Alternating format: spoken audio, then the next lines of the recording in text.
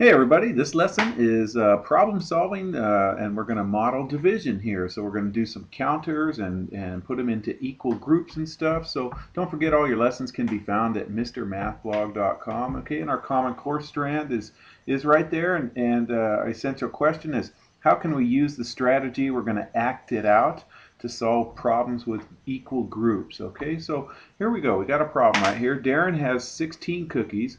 It's a cold winter night, so I have my fireplace going, so you might hear some crackle and pop in the background.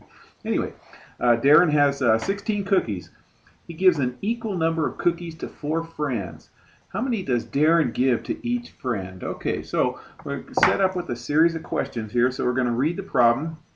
What do we need to find? Well, we need to find the number of blank that Darren will give to his friends. Well, the number of cookies Darren's going to give to his friends, okay?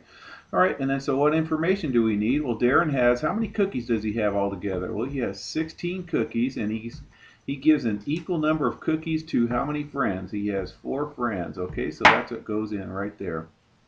Okay, so that's just the problem rewritten up there. I'm just saving some space here. So how are we going to use this information?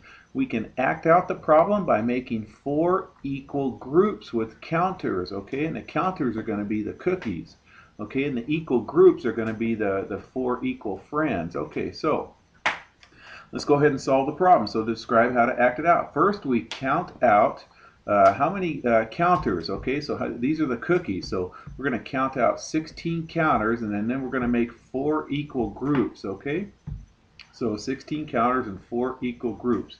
Then we're going to place one cookie or one counter. Sorry. So you probably have like little circles for counters at your student desk or something, you know, pennies or dimes or whatever, or even just little pieces to act it out right there. So I happen to find some pictures of cookies right there. So here we're going to go ahead and do this. We're going to place one cookie one at a time in each of the 4 groups, so, okay, until all the 16 counters are gone, okay? So let's go ahead and then I'll go ahead and put this guy right over here, okay? And then we'll put this guy right here. And whoops, let's keep doing it here. I'm sorry. Let's get rid of all the trees first. I'm sorry. So that there's a tree, there's a tree, there's a tree right there, and then we'll go ahead and do these guys here. This will go here. We're doing one in each until we run out of all the cookies. Okay, so these are little holiday cookies here. Okay, and then we're going to go ahead and put this here, put this over here. Okay, you can probably see the answer here. So we're taking all these 16 cookies and we're putting them in equally into each circle right here, and each circle is going to represent the friends. Okay, so it looks like each friend is going to get 4 cookies, right? Okay, so that's how we can act it out, is we can set up counters. So Darren's going to give 4 cookies to each friend right there.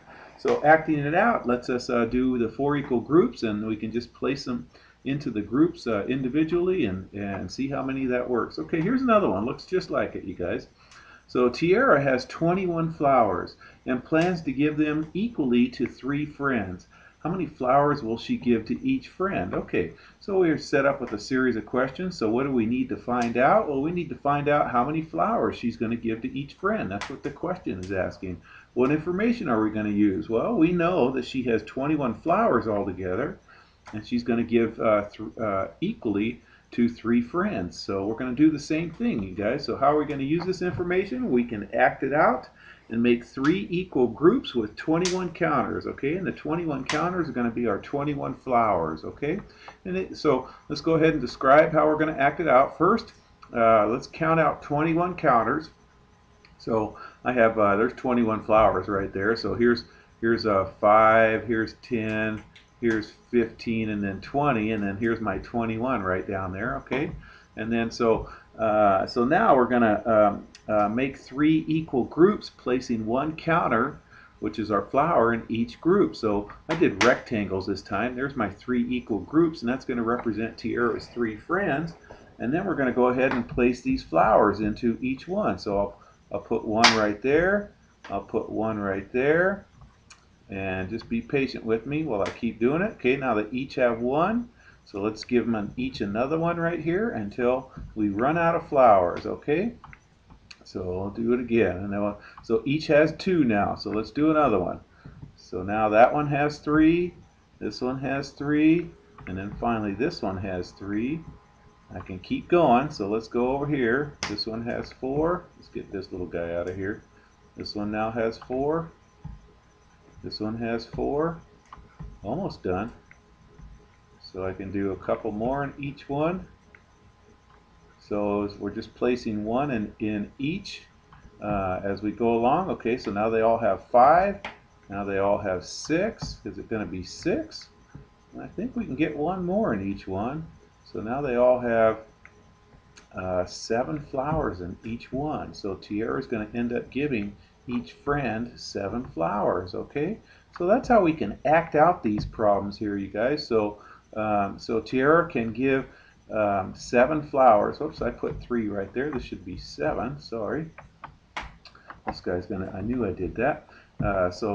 Tiara can give 7 flowers to each one of her friends right there. Okay, you guys. All right. I hope that makes sense and that you're having a great year. Looks like your holiday's about ready to come up, and have a great break. Take care.